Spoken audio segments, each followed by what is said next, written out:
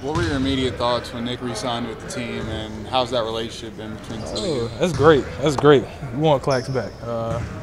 I think us on the court together, we've shown that we can do a little bit, and I think we can improve on that, obviously, and we can be really good together. So I was excited to see him sign.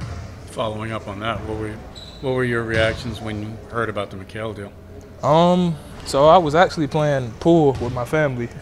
We was playing 8-ball and ping pong, and then I seen the trade on my phone, and it was like, my initial thought was, it shocked me because obviously I'm not in the front office. I don't know what's going on. I'm just working on my craft. But it was, I feel like Mikal should almost feel proud in a sense. To get traded for 5 first-round picks is superstar level type things. But on the contrary, it's an opportunity for me. So I can't, no shade to him. That's my dog. I love him, but to see us going into more of a rebuilding standpoint, that's an amazing opportunity for me, and I got to try to take advantage of that.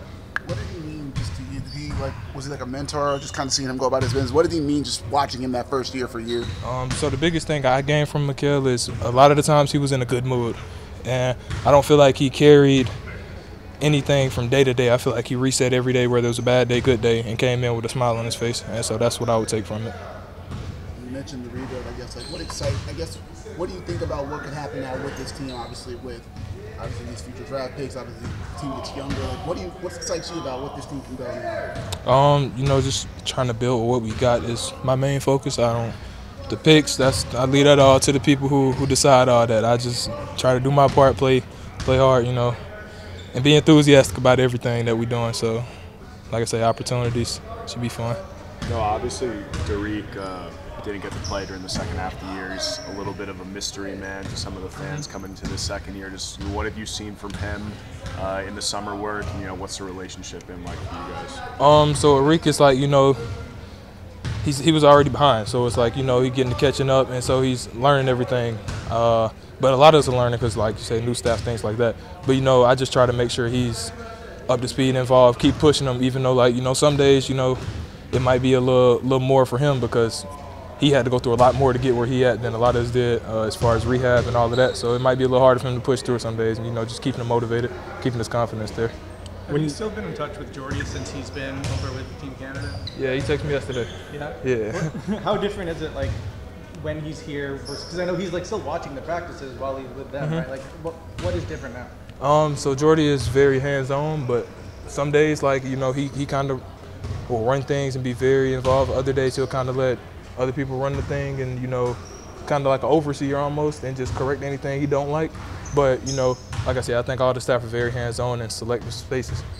When you're reflecting on how far your game's come, and even last year, 2 years ago, you were getting ready for your freshman year at college, do you feel how much, this is going to sound weird, but better you are at the sport? 100%. And how does that feel to reflect on that? 100%. Going into college, my mindset was to play harder than everybody. That was what I was going for, and it got me to where the next level. But just playing harder than everybody is not enough anymore. You got to do that, and you got to bring more to the table than that. And so, being able to work on skill aspects of the game and maintain the other parts of the game that I do have, and being able to utilize intangibles like my wingspan, my length, things like that. Just got to be able to do it and get better at it. And so, yes, I feel a whole lot better than I did then. A whole lot stronger, everything. You're kind of a unique player in terms of your skill set and the versatility that you can bring to the table. Are there any NBA guys, either current or in the past, that you've watched a lot or might be trying to model after? No, not really. I look at a lot of different aspects from a lot of people's games. Yeah, I admire a lot of different things about different people's games. It's hard for me to say one player I look at.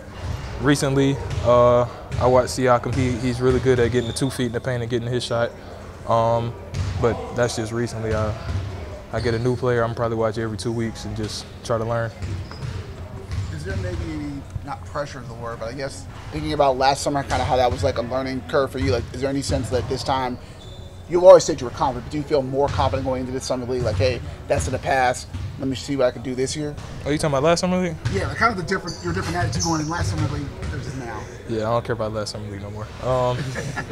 Yeah, so I'm confident going in. I think we got a good team. Like I say, my mindset's to win. I think last summer league I went in with the wrong mindset of trying to please everybody, and now I just don't care no more. So going in to win, have fun. How much is that freeing for you to just kind of have that mindset?